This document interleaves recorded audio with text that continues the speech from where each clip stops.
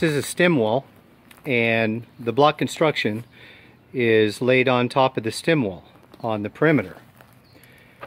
And it's just completely coming apart.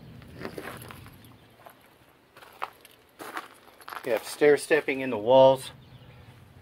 The wall's actually coming out slightly.